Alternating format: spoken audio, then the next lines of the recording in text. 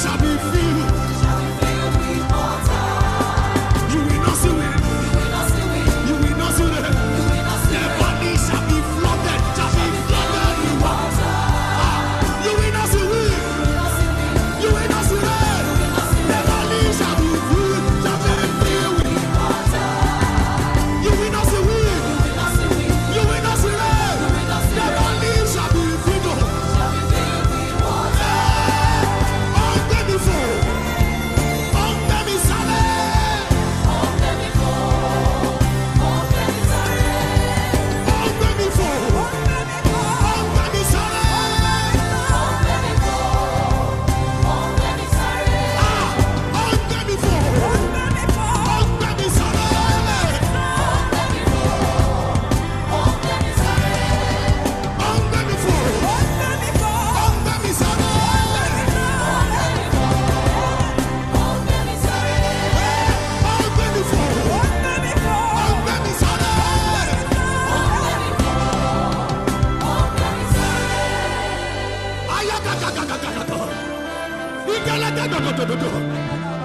Seruka libaratua.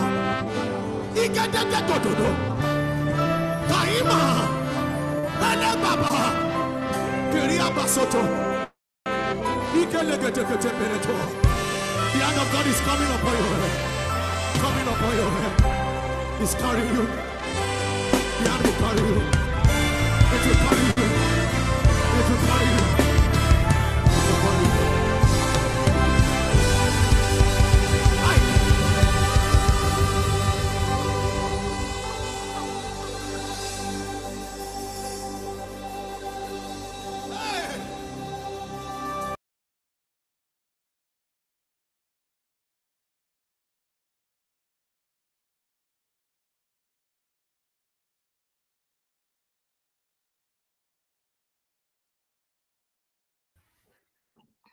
Glory to God. Good evening, everyone. Thank you for joining. Thank you for joining us this evening. Glory to God. I welcome you all to this evening meeting. I pray that the Lord God of heaven would reward us abundantly in the name of Jesus. Let's open our mouth. Let's begin to thank God for what He has done for us. Let's worship Him and honor His name. He is the King of Kings and the Lord of Lords. He is the omnipotent God, the mighty man in battle. Open your mouth and give Him, say sweet things to the Lord this evening. Give Him the fruit of your lips this evening. Open your mouth and begin to worship Him. The Bible says in Psalm 119, verse 45, it says, "And I will walk at liberty, for I seek your precept." Thank you, because the Lord is causing us to walk at liberty. Thank you, because the Lord is causing us to walk at liberty. Open your mouth and begin to say sweet things. Lord, we thank you because you are causing every one of us to walk at liberty. We thank you because, Lord, your plan and the agenda of heaven for our lives shall come to pass. We thank you, Lord, because you have called us together again to seek your face, and because you will minister yourself to us all. We thank you, Lord, because of your grace that is available for us to be able to maximize the virtues, the potentials that you have deposited in our life. We thank you because today, Lord, you will teach us how to receive all that you have released to your children. Lord, we thank you because there will be restoration. Glory to God. Hallelujah. Father, we declare this program opened in the name of the Father, in the name of the Son, in the name of the Holy Ghost. In Jesus' name we have prayed. Amen. Praise God. Hallelujah. Even as we remain in the mode of worship, let's just give Him all that He deserves. Let's worship His holy name. Worship Him like Jesus Christ. Father to child, spirit to spirit, lighted by your word. And with your breath of life, that's how I come alive. That's how I change my world. Glory to Jesus. Father to child, Father to child, Spirit to spirit, lighted by your word. Oh, and reach your breath of life. That's how I come alive. That's how I change my world. Just breathe your name upon me. Breathe. I don't know the circumstances that we are in, but let's just say it. Just breathe your name upon me. Breathe. Oh, Yahweh's your name will always breathe, Lord. Just breathe your name upon me. Breathe. Father to child, Father to child, Spirit to spirit, Spirit to spirit, lighted by your word. Oh, and with your breath of life, that's how I come alive. That's how I change my world. Father to child, Father to child, Spirit to spirit, Spirit to spirit, lighted by your word. Oh, and with your breath of life, that's how I come alive. That's how I change my world. Let's pick it. Let's sing this song with affirmation. Father to child, Father to child, Spirit to spirit, Spirit to spirit, lighted by your word. Mm-mm. And with your breath of life, that's how I come alive. That's how I change my world. Just breathe, just breathe, just breathe, just breathe your name upon me. Breathe. Jesus, breathe your name upon me. Just breathe your name upon me. Breathe. Yahweh, Yahweh's your name. Breathe, Lord, breathe, Lord. Just breathe your name upon me. Breathe. Oh. Just breathe your name upon me. Breathe. Your name is enough. Just breathe upon me, Lord. Just breathe your name upon me. Breathe. Yahweh, Yahweh, Yahweh. Breathe, Lord. Oh, just breathe your name upon me. Breathe. Father to child, Father to child. Spirit to spirit, I am lighted by your word. Oh, and with your breath of life, that's how I come alive. That's how I change my world. Father to child, Father to child. Oh, spirit to spirit, lighted by your word. Oh, and with your breath of life, that's how I come alive. That's how I change my world. Father to child, Father to child, Spirit to spirit, Spirit to spirit. I am lighted by your word. Oh, with your breath of life, that's how I come alive. That's how I change my world. Just breathe your name. Just breathe, just breathe, just breathe your name upon me. Breathe, Daddy. Please breathe upon me. Just breathe your name upon me. Breathe. Oh, Yahweh, Yahweh is your name. Breathe, Lord. Just breathe your name upon me. Breathe. Just breathe your name. Just breathe your name upon me. Breathe. It's a declaration. Just breathe upon me, Lord. Just breathe your name upon me. Breathe. Oh, Yahweh is your name. Breathe, Lord. Just just breathe your name upon me. Breathe. Kayalabanosha. Hey, just breathe your name upon me. Breathe. Jesus, breathe upon me, God. Just breathe your name upon me. Breathe. Oh, Yahweh, Yahweh is your name. Breathe, Lord. Just breathe your name upon me. Breathe. Say, Father to child, Father to child, Spirit to spirit, Spirit to spirit. I am lighted by your word. Oh, oh, and with your breath of life, that's how I come alive. That's how I change my world.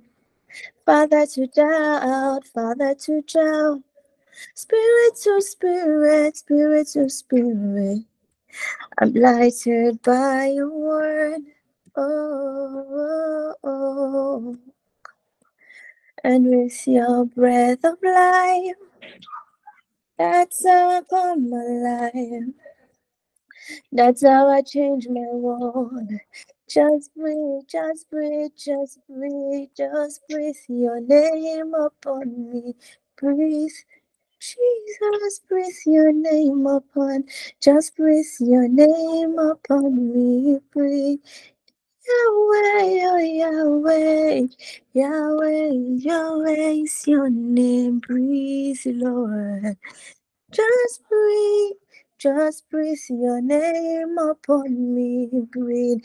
Let's just call the circumstances, whatever it is, breathe.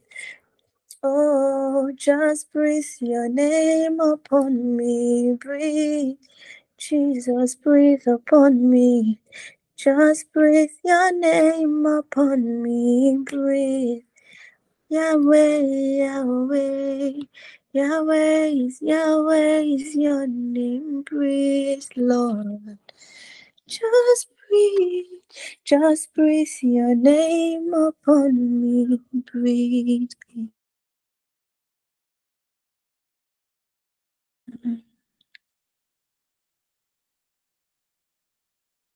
Hallelujah.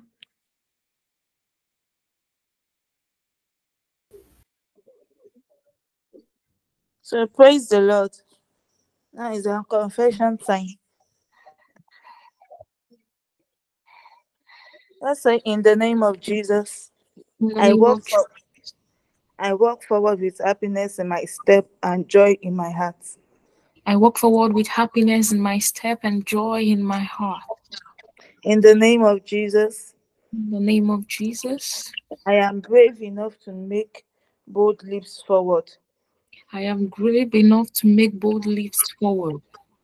In the name of Jesus, In the name of Jesus, I embrace biblical truth to guide my decisions. I embrace biblical truths to guide my decisions. In the name of Jesus, In the name of Jesus, I possess an infinite potential to succeed. I possess infinite potentials to succeed. In the name of Jesus, In the name of Jesus, I am calm and peaceful. I am calm and peaceful. In the name of Jesus, In the name of Jesus, I refuse to let anyone pull me back into a situation. I I refuse already- I refuse to let anyone pull me back I refuse to let anyone pull me back into a situation I already left behind. into situations that I have already left behind. In the name of Jesus, In the name of Jesus, in Christ Jesus, In Christ Jesus, I accomplish the goals that I set for myself. I accomplish the goals that I set for myself. Hallelujah. Amen.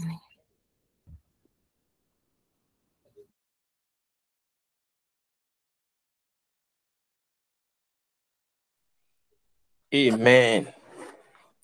Praise God. We are now in our prayer sections. Amen. I read from the book of Genesis 50, verse 25. And Joseph made the Israelites swear an oath and said, God will surely come to your aid, and then you must carry my bone up from this place. We all know the account that when Joseph, when they were in Egypt, but before Joseph died, he made the Israelites to swear an oath that because he know what? He know the restoration of Israelite is what? Is will surely come. He knew that the Israelites will definitely, God is going to restore to them what he had what? Promised them. So he made them to swear an oath that when the Lord, then you must carry my book off from this place. And if we also look at Hebrew 11:22, it says that by faith, Joseph, when his end was near, spoke about the exodus of Israelites and gave instruction about his bones. You know, one thing that is connected to restoration is what? Is faith. Before we can be restored, we also need to what? To attach our faith. So we take this first prayer point like this. Oh Lord, my Father, in any area of my life that my faith is wavering, oh Lord, uphold my faith in prayer in the mighty name of Jesus. Oh Lord, in any area of my life that my faith is wavering, oh Lord, I uphold me in the mighty name of Jesus. Oh Lord, uphold me in the mighty name of Jesus. Oh Lord, uphold me in the mighty name of Jesus. Oh Lord, uphold me in the mighty name of Jesus. Oh Lord, uphold me in the mighty name of Jesus. Oh Lord, uphold me in the name of Jesus. Oh Lord, uphold me in the mighty name of Jesus. Oh Lord, uphold me in Jesus' mighty name. We pray. If we also look at that account, as at the time when Joseph was giving this instruction to the Israelites, it does not look like it that they will be restored. That is that they will surely get to the promised land that the Lord has promised them. But one thing is, Joseph knew that God is going to restore them. So we take this other prayer point like this, that I receive restorations from all long due in, some situation in our life may be long due, overdue. You take this prayer point like this, that I receive restorations in every area, even on long and overdue cases. I receive restorations in the mighty name of Jesus. I receive restorations in the name of Jesus. I receive restoration in every area in the name of Jesus. I receive restorations in the name of Jesus. I receive restoration in the mighty name of Jesus. I receive restoration in the name of Jesus. I receive restoration in the mighty name of Jesus in every area, in situation that I might have even given up on myself. I receive restorations in the name of Jesus. I receive restorations in the name of Jesus. I receive restorations in the name of Jesus. I receive restoration in Jesus' mighty name. We pray. Amen. If we also look at Isaiah 43, verse 19, I read from NIV. See, I am doing a new thing. Now it spring up. Do you not perceive it? I am making a way in the wilderness and stream in the what? In the wasteland. That is, God is making a promise that He's going to what? That is a promise of restorations. Even though when it does not seem like it, that is going to come to pass. That God, but we should be what? We should just hold on to God, that what He promises us is going to what?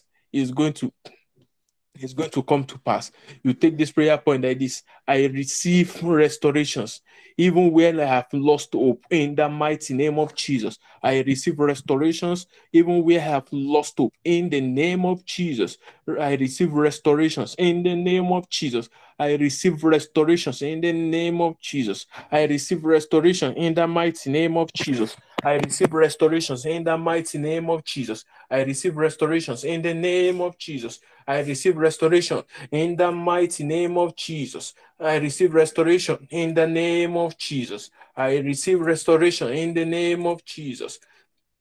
I receive restoration in the name of Jesus. I receive restoration in the mighty name of Jesus. I receive restorations in the name of Jesus. I receive restorations in the mighty name of Jesus. I receive restorations in the name of Jesus. I receive restorations in the mighty name of Jesus. I receive restorations in the name of Jesus. I receive restorations in every area of my life in the name of Jesus. I receive restorations in the mighty name of Jesus. In Jesus' mighty name we pray. Amen. If we also look at Isaiah 60 verse 1, I read from here, and it says, Arise, shine, for your light has come, and the glory of the Lord is risen upon you. That's NIV. I read from NIV. And I'm also going to read another translation that's from Amplify. Arise, that is from spiritual depression to a new life. Shine, be radiant with the glory and brilliancy of the Lord. For your light has come, and the glory and the brilliancy of the Lord has risen upon you. One thing we should know here is the Lord is telling us to what? To arise and what? And shine. That is the promise of the Lord, that is telling us to what? Arise and shine. Amen. And take the last prayer point in this section like this, that I arise and shine in every area of my life. In the mighty name of Jesus, I arise and shine. In the name of Jesus, I arise and shine in every area of my life. In the name of Jesus, I arise and shine. In the name of Jesus, I arise and shine. In the name of Jesus, I arise and shine. In the name of Jesus, I arise and shine. In the name of Jesus. In Jesus' mighty name we pray. In Jesus' mighty name we pray. So we are also going to pray the last prayer point for Nigeria. That, oh Lord, arise and restore our nations back to your original design. Prayer in the mighty name of Jesus. Oh Lord, arise and restore back our nations to your original design in the name of Jesus. Oh Lord, arise and restore back our nations to your original design in the mighty name of Jesus. Oh Lord, arise and restore back our nation to your original design, to your original plan. The plan of God for Nigeria shall not be thwarted in the mighty name of Jesus. In Jesus' mighty name we pray. In Amen. Jesus' mighty name we pray. Amen. Hallelujah. Glory, glory, glory to God. We thank God for that session. God bless you, sir. We thank God for the worship session. We thank God for what He is set to do in our midst. We are still waiting for the minister.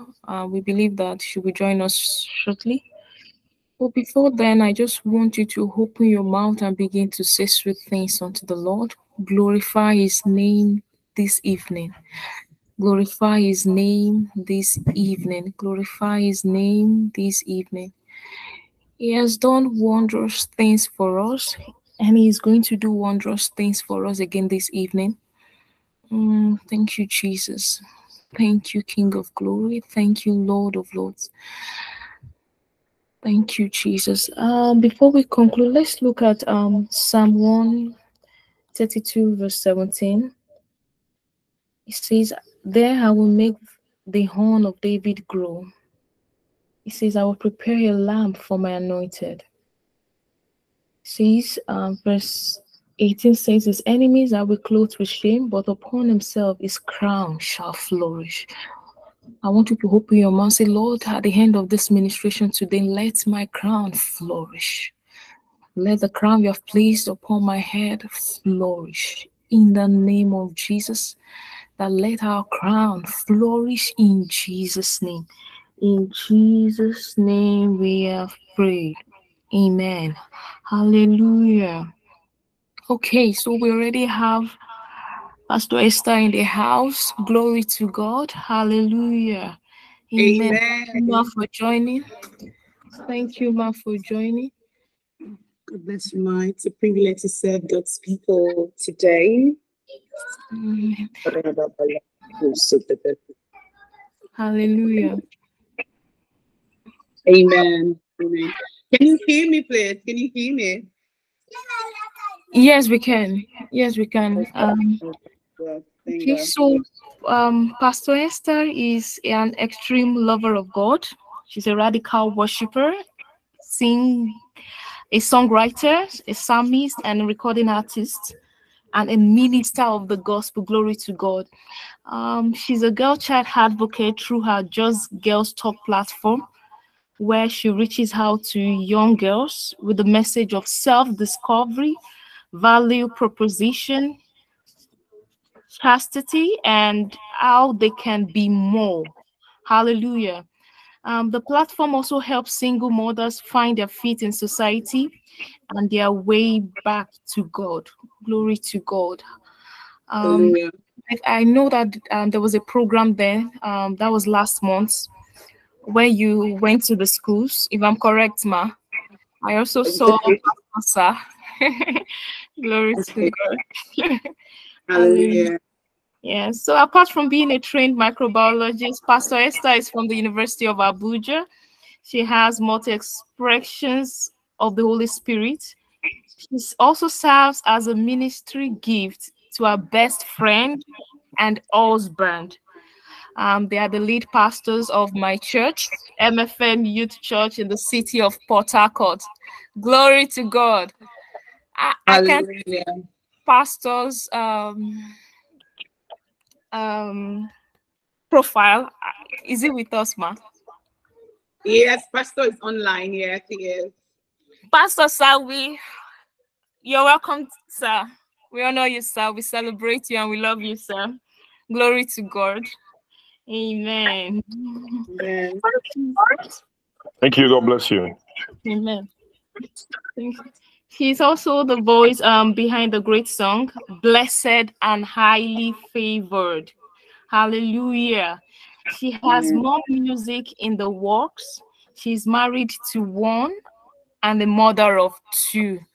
Wherever we are, I want you to, I just want to see your hands, like wave your hands, please, and jam your hands wherever you are, glorifying God for the life of Pastor Mrs. Esther Dechuku. Amen. Hallelujah. Thank you, Sister Tolu. Glory to God. Thank you, Sister Yinka. Thank you. God bless you. Amen. Thank you so much for taking out time to be a blessing unto us. We are having issues with the network with so many people. I pray that the Lord God will assist us today. And Christ Valiant Army, let us prepare our heart to receive from Him. This time around, let us prepare. He has helped us in the first, second, third session. This is the fourth session. And, remember what I told you last week, that it's as God is going to be using his vessel to minister to us, our heart has to be open to receive what God has provided. So this evening, let our hearts be open, let our ears be attentive, let our spirits be connected as God makes use of his vessel, Pastor Hester, to bless us this evening. Over to you, ma. God bless you, Ma. It's such a privilege to be serving God's people tonight. And I want to give praise to God. He is the giver of all gifts, of grace, of platforms, of abilities, of activating graces in the lives of people. So I owe it to the Almighty God for counting me and looking upon this little girl and, trusting that she can serve his people. I give praise to God for that.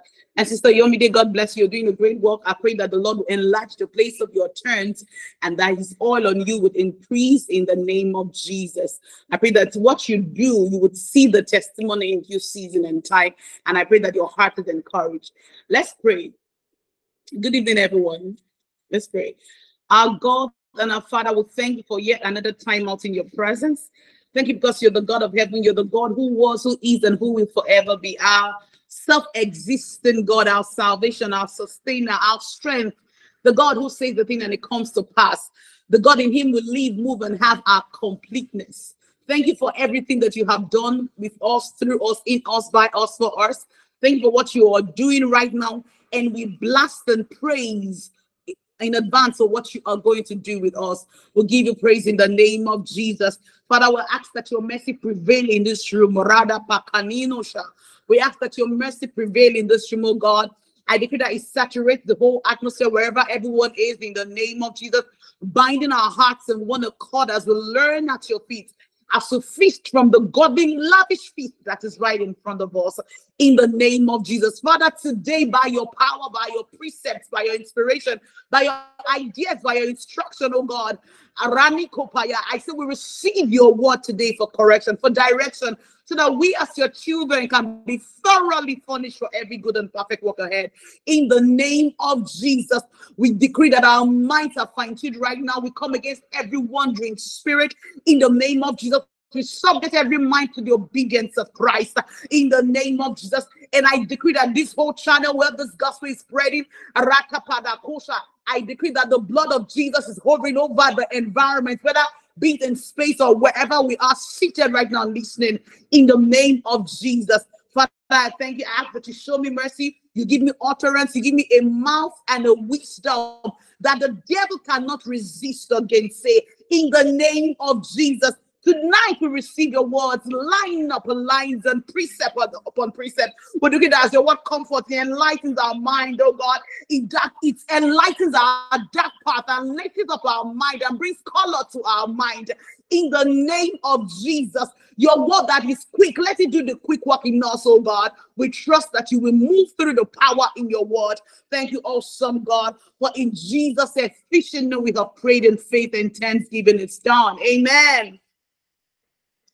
But I want to be sure that you can hear me, so one or two persons can kindly unmute. So I want to be sure that you can all hear me.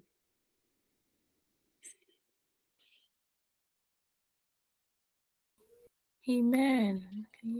Glory to God. Amen. Okay, Ma, can you hear me, Ma? Yes, we can. Oh, We can glory hear to you. God.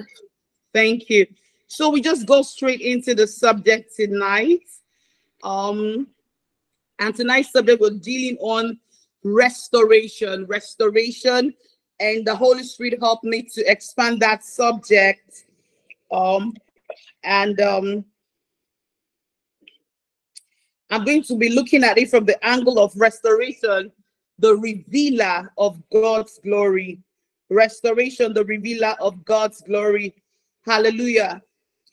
One of the blessings that we are trying to enjoy right now as believers, we're trying to press into the possibilities of the restoration that the work of Jesus did, the finished work of Jesus did. We're trying to press into the possibilities, because when Adam fell, I mean, we lost our place, but all that Jesus came to do with us is that he came to restore us back to the original plan, back to the authentic plan, back to what God planned for us from the very beginnings of the beginning.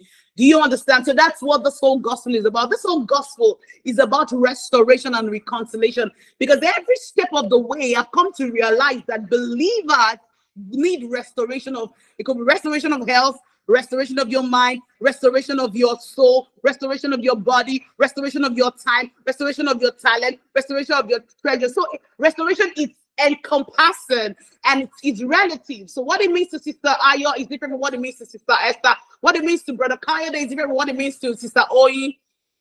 Lola, I hope I got that right. What it means to Brother Darasini is different from what it means to Sister Tolulope. And what it means to Pastor Ralu Pinedu is different from what it means to Esther. So restoration in the terms of Jesus, it is different. But the thing about it is that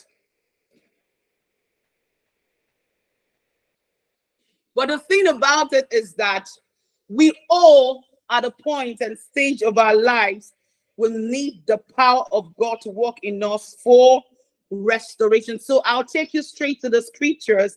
I'll be taking my text from the book of Amos chapter 9, and I'll be reading from 11 to 15. I'll be going through that scripture. I said earlier we're doing restoration, the revealer of God's glory, of God's original plan, of God's glory. God's original plan is that we have a glorious life. We live in Him, we breathe in Him, we move in Him, we have a completeness. Restoration, the revealer of God's eternal glory. Hallelujah. Are we all there? So if you're there, let me just see someone wave, or 1 or 2 waves, but that'll be fine. The online platform is such a wonderful platform. So sometimes you're like, I'm at this end. I just hope they can hear me. So I'll go Amos chapter 9. I'll read from 11 to 15. Now I'm going to be reading from the Message translation. But also on that judgment day, I will restore David's house that has fallen to pieces. So right now, the word of God is powerful. So right where you are, you can put your name on the blessing. Just say, the Lord will restore the family of the Odechikus and everything He has entrusted in our hands. We know God has given you some things to do for Him. You've said plugging into your purpose. You just declare where you are. Say, the Lord will restore the Odechikus. Just put your name on the blessing that has fallen to pieces. Glory to God. So Amos chapter 9, I'm reading from verse 11. But also on that judgment day, and I will restore the Odechiku's house that has fallen to pieces. Amen. And I'll repair the holes in the roof. Hey, can you hear that? So restoration is part of, it means to repair, to seal up, to put a seal. There is a hole. So the Holy Ghost is putting a seal on anyone who's got a hole in their hearts. It could be a relationship. It could be anything. It could be in your business. There's a hole. There's a loophole. I speak to you right now that the Lord is repairing that hole. Mighty restoration floods your path right now. In the name of Jesus, it says that I repair the holes in the roof. I replace the broken windows. Every broken, anything that has broken in your life or has caused you to break to pieces, I decree that God will replace it in the name of Jesus. So now we can see two definitions of what restoration is about. The restoration can come as repair, it can come as replacement. These are definitions of what restoration is. Now, it said, fix it up like new. Hey, this is the wonder of my awesome God. When He steps in, restoration means that when God steps in, it will look like nothing ever happened. Let me say that you feel that you've missed 10 years of your time. Probably you were supposed to get into the university at 17, and then you stay back at home till like 22, 23. Then you didn't get a job. You got to the university at 22. Of course, let's say you're using the Nigerian system and you're there for 4 to 5 years. You graduated at 27, you serve, all things working together for you, God.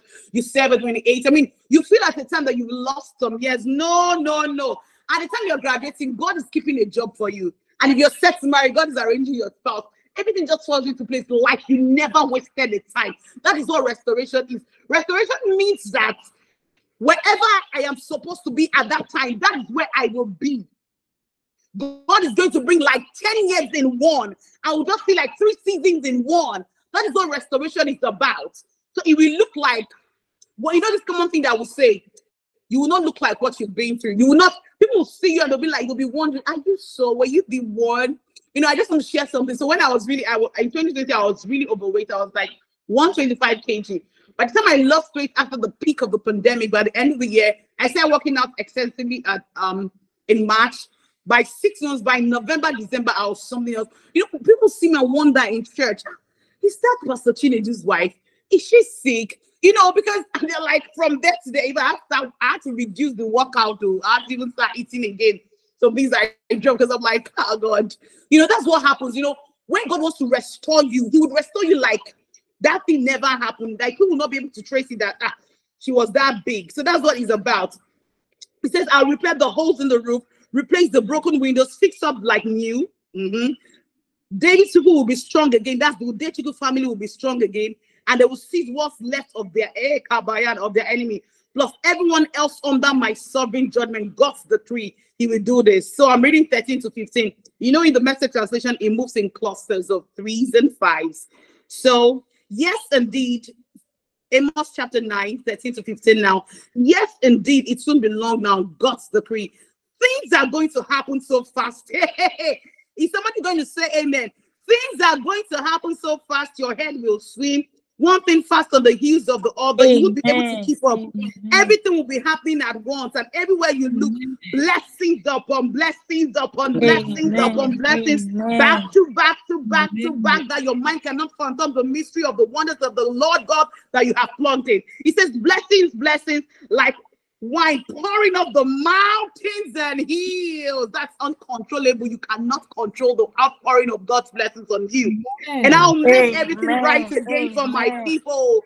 I will make everything right again. That means restoration means making right. These are the definitions of what restoration is. It means to repair. It means to replace. It means to make anew, like renew. Then it also means to make right again for my people Israel. He said they will rebuild their ruined cities. So you know now restoration means to rebuild. God is rebuilding everything that is ruined in your life. You see that relationship you felt that ruined, God is rebuilding your life. He's showing you mercy, rebuilding your life in the name of Jesus. So rebuild their ruined cities. They will plant vineyards and drink good wine, as in you deserve something good, my darling sisters and brothers. You would plunge into that. They will walk their gardens and eat fresh vegetables. That means you'll be freshen up. When people see you, you'll be glowing. The glory of the Lord will be everywhere. The fragrance that you carry will saturate the atmosphere. When you walk into a room, people will be like, who is that? She glows like she's from heaven. That's the one that God will do with you with the power of restoration in the name of Jesus. Then he says, I'll plant them. I will plant them on their own land. They will never, scripture says, he says, they will never again be uprooted from the land I've given them. Anybody ready to say amen? That's my testimony. God is rebuilding my walls. God is replacing everything that has been broken in the name of Jesus. Amen. I love the scripture so, so much. So I was saying that there's something I want us to look at when it comes to restoration. Now, when it comes to restoration, you have to first recognize that something is broken, that something is missing, that something is not okay, that something is not fitting, that something is abnormal before you can have restoration. Because if you feel that, it's not, that's how it's supposed to be, that means you will not be able to plunge into the power of restoration. And that way you'll be wasting time. And another thing I've come to learn about restoration, that is easy for you to get everything that you've actually lost. But the biggest thing that you need to get back that you have lost or that I have lost, it is time. Because time is the currency of destiny. Time is the currency of destiny. So if you say you've lost a relationship, you lost a baby, you were pregnant, you had a miscarriage, God can restore all of that. But you see that thing they call time. Hey, once it goes, it has gone, except the mercy of God breathes on you. And then he takes you, he just closes that gap. And nobody knows at the time, oh, you were lagging at this point. Can you hear me? A call came in, and so I was able to. Can you hear me? Yes, we can. Oh, sorry. Oh, a call came in and I was just a bit distracted. Okay, so it's like I've been defining restoration. Restoration means to go back to original plan, to go back to original design, to go back to the creation plan that God had for us. It means to be authentic. It means to be original. It means to be real, to be true, to be strong. It also means to be fit, to stand firm. It also means that you enter into glory. That's what restoration is about. That's the reason the Holy Spirit took my mind. It says that restoration is the revealer of God's glory. Because earlier in that scripture, in Amos chapter 9, you read through, we picked it up from 11 to 15. But if you read through from 1 to 10, he's talking about the things that God was going to do with the Israelites. You know, now, You know, there is stiff-necked people today. They can be obedient. Next tomorrow, you really cannot predict what they can do, how they can do it, and all of that. So God was going to deal with them at that point, yes, but somehow his mercy prevailed, and he said, okay, for everything they have lost in the process of their disobedience, these are the blessings that we follow. So like I said earlier, restoration is relative. You know, scripture says that God will, you know, he'll restore your health. That means if you have issues with your health, it means that you're going to be healthy again. If you have issues with your blood systems, your body organs, whatever, it means that God has the power to restore everything that you have lost. So right now, I just want us to go into the different kinds of restoration that we can have. One of the kind of restoration that we can have is recovery. Recovery is a kind of restoration. If you look at the scriptures in 1 Samuel chapter 30, where David, David came back and he found out that everything they have has gone. No, everything, nothing. Their wives, their cattle, their children, their servants, everything they had gone. And so David wept. David and his men, they wept bitterly because they dealt with all of them. They wept so bitterly, they were not happy. And you know, when David wept, you know what happened? After that, he strengthened himself in the Lord. So no matter where you are, what season you are in your life, no matter what you think you are doing, you have to come to the point where you have to strengthen yourself in the Lord, not strengthen your weaknesses, not strengthen the things that people say. You go to scriptures and you strengthen yourself in the Lord. Because when he strengthened himself in the Lord, he now told priest Abiathar, please get me the effort, though, because he wants to now inquire. Because when you strengthen yourself in the Lord, it means that you've gotten some level of strength that you can now approach the throne of grace for the next step of action to do. And so David immediately inquired from the Lord. He asked the Lord, dear God, look at what has happened and befallen my people. And God said, should I go? He was like, dear Father, should I go? That's what happened in the place of strength. You'll be able to ask God, what's the next step? What's the next phase? You understand? And God, the people that God loves to work with are people that can easily adapt, people that can easily pivot, people that can easily know that they have to shift in season. They don't have to sink in that pain that they are in. Do you understand? And so immediately he asked, God said, yes, go. You would recover all. You would recover all. Go ahead. This is in 1 Samuel chapter 30. I don't want us to read through, so it doesn't really take our time. And so God told him to go, and he went. And on his way on that journey, if you read down through that scripture, something happened. You know, they met an Egyptian. And when they saw that Egyptian, the guy was almost dead. His lord, his king, his master has left him. He was half dead. When they saw him, you know the thing they did? They gave him food to eat. So this is something, while I was studying the scripture, the Holy Spirit said to me, in your pain, you must choose to be kind. You must posture to be kind. In your lack, you must posture to give. No matter what you go through, you must never, ever, never allow it to overwhelm your thoughts. Everywhere you are, you must posture your heart to be kind, because you really don't know where you receive your angelic assistance.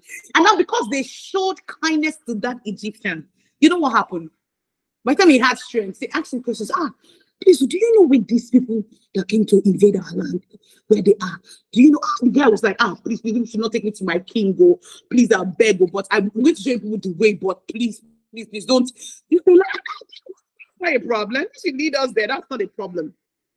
And I'll listen to this part of the story. And you know, as they went, as the guy, the young lad took them there, by the time David and his men were peeping from afar, were looking at them from afar, they were having a feast. They were feasting on the spoil they got. And you know this God, when he wants to restore you, when he wants you to recover all, even the one that the enemy has, he will give it to you. And that's what happened in that scripture. By the time they went there, they destroyed all the places, killed all the men. Even the one they had for themselves, they took it along and added to themselves. That is the power of recovery. That is the kind of restoration. A kind of restoration is recovery, where you go and take back what the devil stole. You look the devil in the face and say, no, you devil, get your hands off my health. Get your mind, get your hands off my mind. Get your hands off my body. My body is the temple of the Holy Spirit. Get your hands off my children. These children are mighty seeds upon the earth. They will live to proclaim the work of God. Their hearts are not going to be corrupted. Get your hands off my finances. Hey! And every money you thought you lost at the point, you just see that you even have more than what you think.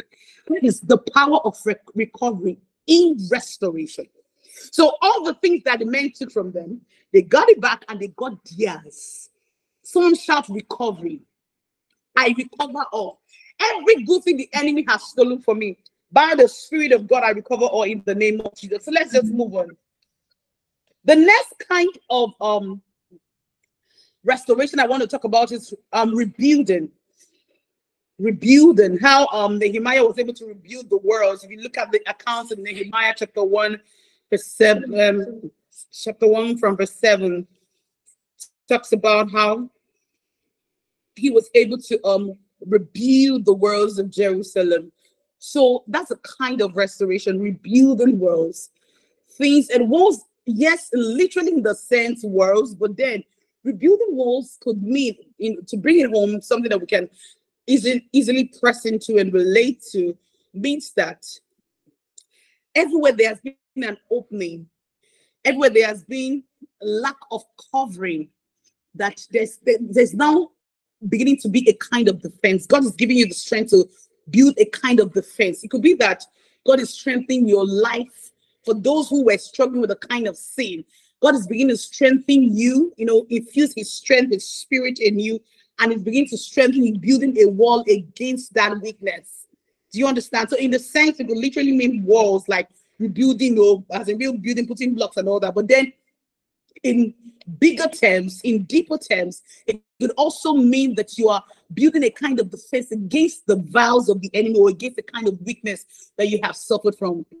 Let me say, someone who easily does not have self-control over their tongue. Maybe if you start giving yourself into the place of prayer, asking God to give you the grace to be slow to speak, pray scriptures over yourself, slow to speak, and quick to listen. God should give you the grace that your words will be seen. You know when to speak and how to answer to every man. Every conversation you'll be dropping because in this life, God did not really call us to win arguments. He called us to bring men unto him. Do you understand? So that way, when you now plug that ability of maybe excessive talking in the place of prayer, God will just give you the ability to maybe speak more in tongues. When you're alone or in a place around that percourse, you just burst forth in tongues, so your spirit is just connected. You're just trying to sing the song. So God is giving you defense against. So that's kind of rebuilding a kind of wall, so wage a defense against the weakness and the violence of the enemy. So the next kind of restoration, I want to look at repair. And that the very practical case that we can look at is the case of Elijah. You know how the people of back in, they were saying, they said they were calling on their God, called their God morning, night, called their God, cough themselves, called their God. I say, your God is deaf, they hear. It's not going to hear you. Come on. Elijah was just looking at them like, when you're done with messing up this altar, I'm going to repair and fix it for my king, because this whole thing is a mess. It's so dirty. My God cannot inhabit this dirtiness. You understand? So Elijah, when they finished their demonstration of shame and disgrace, you know what Prophet Elijah did? You know what our Father in the Lord did? He repaired the altar.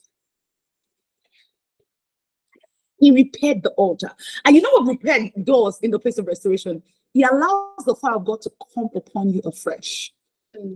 He allows the fire of God to envelop, to overshadow, to envelop what you are doing. Because after he repaired the altar, if you look at that account closing in 1 Kings chapter 18 from verse 30, yes, and that's after the fake dramatic display of the Baal gods and his people, you will notice that after he repaired it, and he now set up his own, poured water to tell them that, see, I don't need to put all those things that you're putting, but my God will show up in style. We had that confidence. You know why he had the confidence? Because he had repaired the altar. He knows that once he repaired the altar, there will be a restoration of the power of God. So a kind of restoration is repair. When you sit down and you repair, you know that these people are not living, are not doing the right things. They are perversing the standards of God. They are blaspheming gospel. When you go to that kind of place, you'd allow people sit with scriptures. Because one thing I learned in the book of Acts is that every time they displayed power, there was a set of people who go back. Every time they displayed power, miracles, and they taught them scriptures, there were a set of people who go back to see in it if everything that the disciples had told them were correct. So that they'll be sure that they are not listening to blasphemy. Because in that way, when you know what God is saying, that's another thing. If you do not know what God's standards are, what his precepts are, what his tenets are, what his ways are, what his words and wisdom are, you will not be able to know when something is being blasphemed. And then you cannot repair. Elijah knew that this was blaspheming. This is idolatry at its peak. And so he knew that before he could access the throne of power for anything or any kind of restoration, he needed to repair the altar. And when he did that, we know what happened. God showed up. And that's the reason we say, oh, God of Elijah, baptize him, because we know the God of Elijah is the God of fire. Fire. The God of Elijah is because he repaired the world. So when you go to a place where you know that some people here abroad are not, and sometimes we here in this part of the world. So I'm here in Nigeria, in the city of Port Harcourt, Rivers State, south side. Most of them will see stuff on social media, what's happening. We see the level of perversion, we see the level of inordinate affection. We know underlying tone that if the fulfillment of the end time prophecies, where men will be lovers of themselves, iniquity will greatly increase. We know the part of scripture that says knowledge will greatly increase, and children will be disobedient to their parents. These are all the fulfillment of the end times. We know, but like there's something I always say, and I'm going to keep saying it, that, and this scripture is going to take me there because I'm going to go to Joel chapter 2 from verse 18 to 25. After that, talking about how the locusts came and did all of that, there is a part of a mighty restoration that God is going to do in 26, 27, 28, where he says that he's pouring out his spirit upon all flesh, not a color, not a tribe, not a race, not a sex, not a gender. He's pouring out his spirit upon all flesh. Do you understand? And that my son, your son, my daughter, your daughter, and our children will prophesy. They will plunge into prophecy. So in as much as all of those things are happening, the perversion is happening so much in the Western world. When we see, we're like, oh. But I know that once you know the standards of God, when you go to a place, you know that this is not the standard of God. I'm just going to sit here. I'm going to repair that altar. When they're done, I'm going to repair that altar. Do you understand? So even this morning, we're at a prayer meeting. We had an all-night prayer meeting. So while I was sitting, the Holy Spirit just ministered to me that, see, he made them male and female. And he told them, dominate, multiply, replenish the earth. And the only way you can do that, you can multiply, you can replenish and dominate the earth, is if you plunge into your authentic self. You go back to your original self. Because if you transgender, if you change your gender, no, you have to be who God called you, your real identity. That's the only way you can have that declaration, multiply, replenish, and dominate anything that you're doing. And then some people say that, these gay people, all these perverse people, they are beginning to be they are not popular than the gospel of Jesus. No way. The gates of hell can never prevail against the standards of God. So repair is a kind of restoration, but first you must have known, soak yourself into the wisdom, the ways, the words, and the wonder of God. That way you can now plug into some level of repair. Then another kind of restoration, I love this one, is resurrection. Hey, remember when Jesus showed up at the tomb? I told them, I told that are crying up and down. Do you know who is standing before you? Hey, me. Resurrection and the life. Hey, Kabalanosa. Roll away the stone, and all he needed to was just to pull Lazarus. There's something my father in the Lord said one time, and I was like, oh, that's really. He said that if Jesus had said, come forth, all the dead people in the grave would have, come, but you just had to be specific. Lazarus, come forth. So that's another kind of restoration back to life. I want to speak to someone here today. Every dead good thing, I decree and declare and prophesy by the power that's in the name of Jesus. I decree it comes alive in the name of Jesus. Amen. And you recall the account in Ezekiel chapter 37.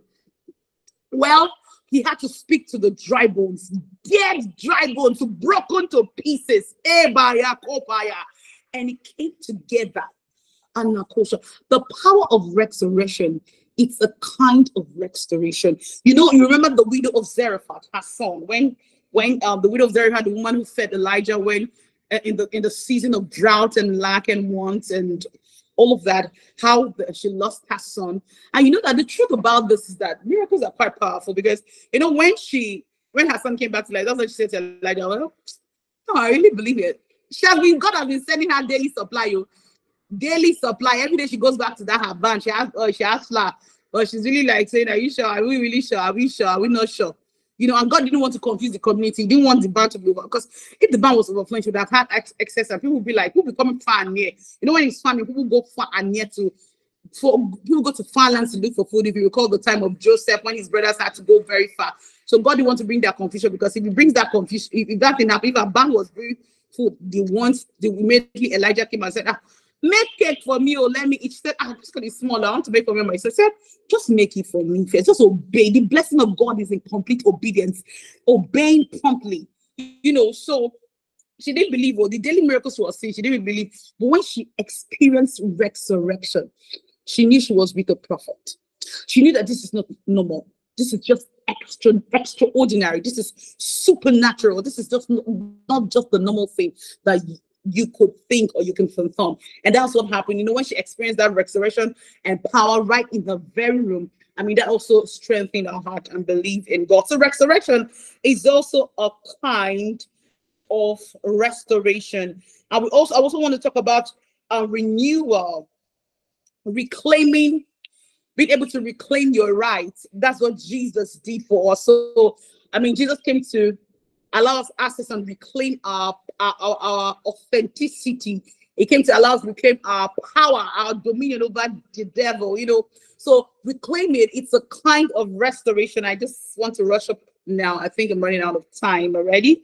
Rejuvenation, it's a kind of restoration where your body is revitalized. You know, you're coming out of every sickness. God is restoring your health according to scriptures in Isaiah chapter 61. Verse 7, he said, for your shame, you will have double, for your confusion, to rejoice in their portion and all that. And God's going to give you everlasting joy. You know, once you have joy, you have strength. So your body's been revitalized. And if you go to the book of Jeremiah, chapter 3, verse 17, he says, I will restore health to you.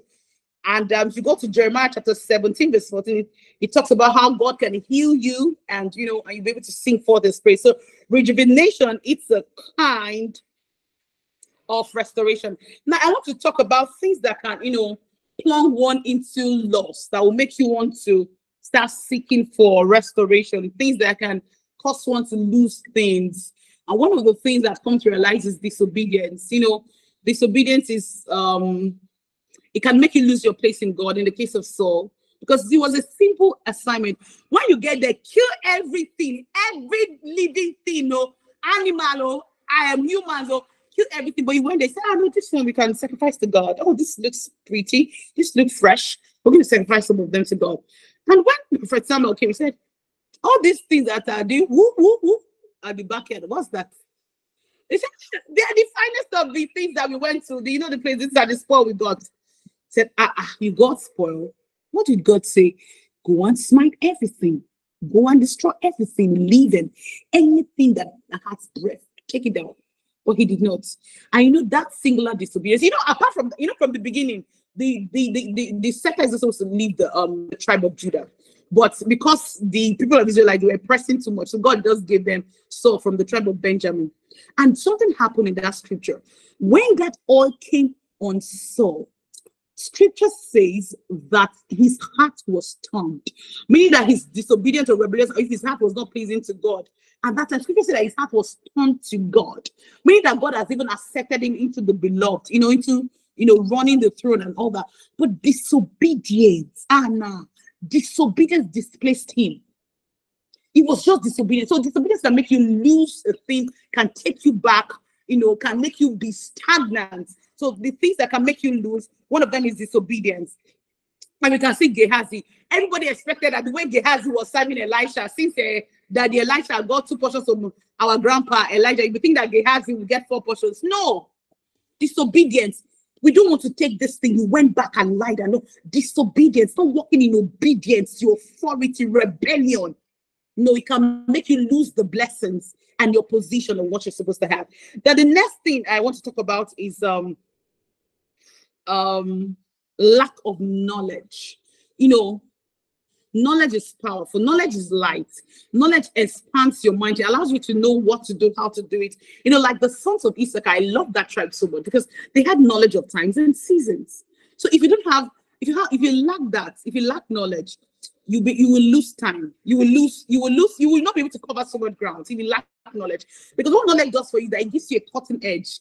Yes, knowledge gives you a cutting edge of how to be strategic, of how to have a good system that will serve you in that whole thing that you're doing, whether physically, spiritually, in your family. Yes, knowledge is so powerful. And one of the ways that someone can have losses is when you are ignorant of where you are, where you're coming from, and where you're going to.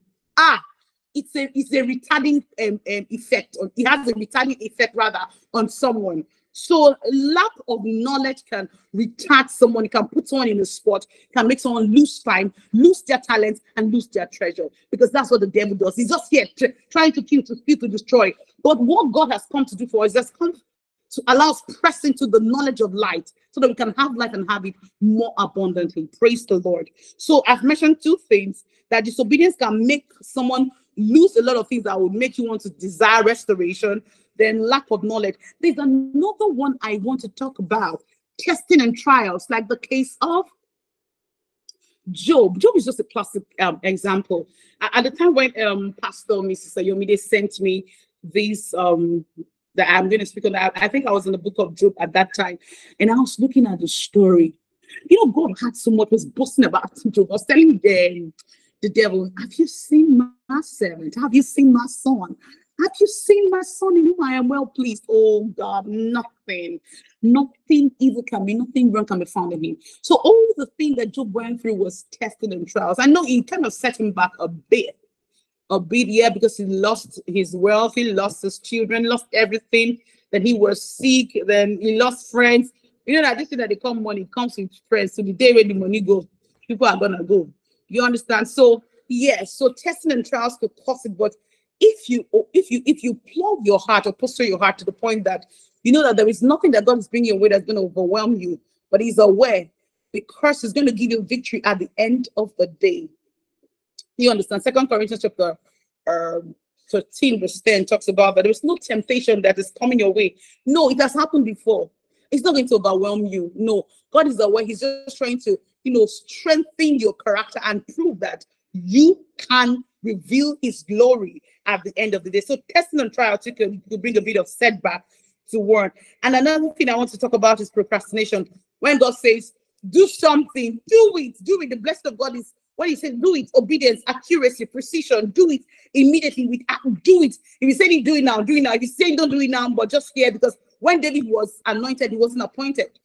He was anointed at the time at 17, but he wasn't appointed. He was appointed at 30. So do you understand? But he understood his times and season. He knew that he still had to be at the back. So you need to understand what you're supposed to do. So if God says, do it now, do it. If He says, don't do it now, don't do it. But procrastination has the power to retard someone. And another thing I want to talk about is carelessness. Careless thought. You'll be giving promises that you cannot keep. You'll be giving promises that you cannot, those things, or giving hard promises that takes a lot for you to, to fulfill, something that you know is not within your power. You just something that you know that if you do it, it's going to cost you to lose a big thing. It's not really. I wouldn't say that it's stepping, because someone might say that how does stepping out in faith comes to play? No, there's a difference between stepping out in faith and the difference between when your emotions are overriding your decisions. So when you are over emotional, don't think like that. You need to heighten your discernment for every decision that you want to make. And in this end time, as the Spirit of God is moving, and one of the gifts of the Spirit is the Spirit of discernment. You need to plug into the Spirit of discernment. If not, you just be making careless decisions, careless promises, careless talk, careless everything, and careless vows. And you'll not be able to, at the end of the day, you just end up losing things and losing time. Do you understand? So another thing I want to talk about is wrong association. If you move with the wrong people, apart from, I know that scripture says that when you move with the people who are not wise, it tends toward destruction, but it's going to kill time. It's going to kill time. Just imagine you move people that gossip. All they do is to trash people. That is how she is. You are just taking yourself back. Just imagine you move people that are masturbating. You go for prayers, like Pastor was saying last night. You go for prayers and get home, start masturbating. All the presence of God that you that has rubbed off on you, you just deflate it. So if you move with people that are fire igniters, not fire extinguishers, they will ignite your fire. But wrong association is terrible. It stinks. It just the person backward. If you move with the wise, even if you don't have sense and you start moving with the wise, it will rub off on you, because scripture says that, and as we behold as in the mirror, anything that you behold daily, on a daily basis, you are significantly transformed to the exact same image as that thing. So once you're with the wrong set of people, they rub off on you. Wrong association puts you, could retard someone. But if you're with the right people, the disciples of Peter, well, it was just a fisherman. It was not really like a special person like that. But so much of God's presence of Jesus rubbed off on him, because they beheld it for a time, and people could not even differentiate. Is this Jesus? Is this Peter? Is this Judas? That was why Judas had to betray Jesus in the keys, because they could not differentiate them. They have walked with them. The disciples walked with a wise man. They walked with Jesus, and his wisdom, his ways rubbed off on them. And you can see that his spirit so rubbed off on Peter when he was asking everybody, who do men say I am again? What are they saying that? What's the gist in town? And Peter said, you are thus. He gave a deep revelation, because Jesus has rubbed off on him, and he knows who he is. That's what happens when you walk with wise set of people. But when you walk with a wrong association, or even the small sense that you have, it will just deflate. I'm telling you. Even the small scriptures that you are putting in your head, you just know that you cannot even recite John 3:16 again. I'm telling you, when you walk with the wrong set of people, all they do is party today, party. I'm not saying don't have fun. There are times when you just have fun, play and all that, relax and all that. But then you will know when this thing is not healthy. So wrong association has the power to retard someone.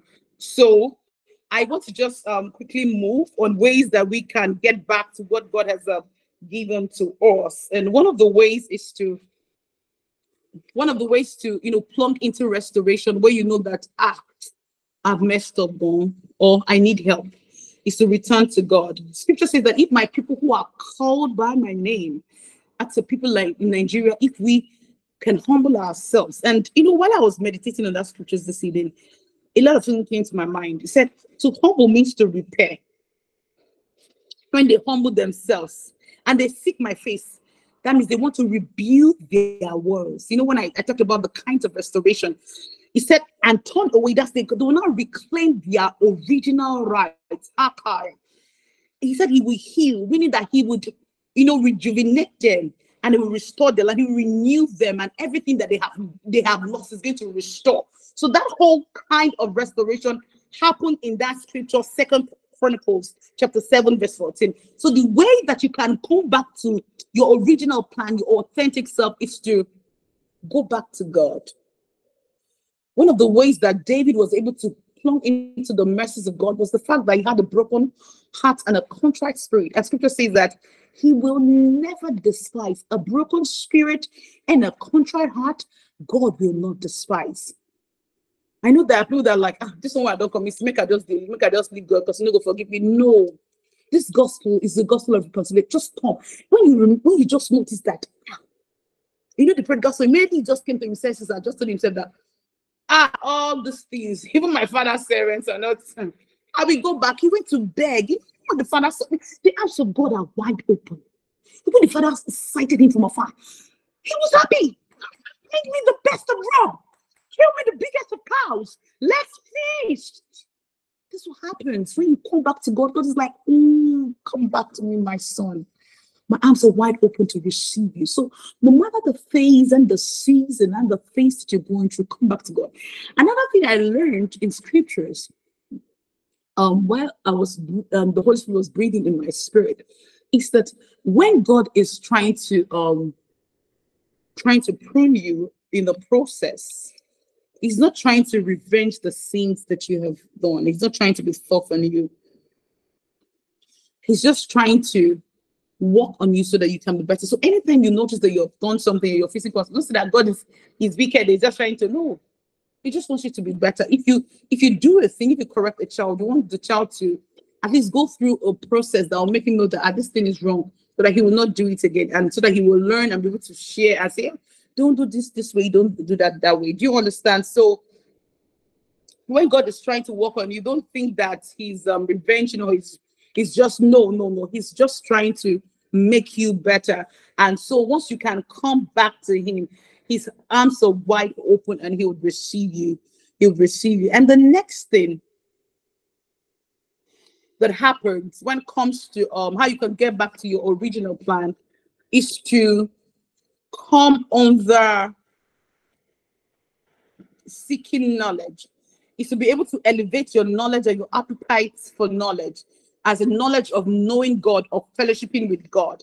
That way you can be restored. Yes, when you start fellowshipping with God, he will strengthen you. He will tell you what to do, how to, that happened in the case of David and his people, and another way is to, if you can plug into prophetic word, the top thing is to plug into a prophetic atmosphere or prophet. Because if you believe the word of God, you'll be established. But if you believe the prophet, you will prosper, meaning that you'll be restored. Your territory will be enlarged. You'll not be the same old person. You'll not be lagging and all of that. So one of the ways that you can actually assess your full restoration from the throne of grace and from the throne of power is to believe the prophet of God, is to plug into God's prophetic words, and the prophets of God that can release their blessings and their seal on you. Do you understand? And another way that you can, be able to hasten your way to restoration is to be able to discern times and seasons. It gives you an edge. Discern times and seasons. It gives you an edge. Ability to, your discernment should be as sharp as a tact. It's a kind of nail. The edge is so sharp. Once you can discern, you will know what to do, how to do it, and it gives you an edge and all of that. I pray that this was the word listen to. I pray that it prospers us in the name of Jesus. I pray that we will seek knowledge, we will expand our minds, we will stretch our muscle for knowledge, of wanting to know God, seeking God, fellowshipping with him. That way our restoration will be mighty upon the earth. And every mouth receives. And the testimony of Jesus is the spirit of prophecy. Once people start seeing that what he's done for you is great, the testimony starts going out, it comes a prophetic atmosphere and people start plugging into blessings. So it's such a great thing to be restored. It's such a great, and I pray that restoration will reach you in every way it means to you. I don't know what it means to you, or whichever way it means to you, in your health, whether in your mind, in your soul, in your bones, in your body, in your children, in your family, in your bloodline, whatever it means to you in your marital life, whatever it means to you in your time, in your talent and treasures, I decree that restoration will meet you. In the name of Jesus, God's abounding mercy will prevail in your life. In the name of Jesus, he would show you mercy. He will show you great mercy. In the name of Jesus, amen. God bless us all so much. Back to Pastor Ayomide, please. Thank you. Thank you so much, Ma. God bless you, Ma. Thank you so much. We really appreciate that message. Thank you, Ma. Hallelujah. Glory to God. Amen. So, Pastor Mrs. taught us about the restoration as the revealer of God's glory. We looked at restoration as in rebuilding, or rebuilding, as in. We also looked at restoration as repairing all. She said a statement. She said, when Elijah was repairing the altar, it says he did it with the knowledge that the fire of God will come upon that altar afresh, and that when God is ready to, do his work upon us, repair everything that the enemies has destroyed. When God decides to show up in style, that's the language she used. He says it allows the fire of God to come upon us afresh. And I believe tonight we have connected to that the fire of God will come upon us afresh in the name of Jesus.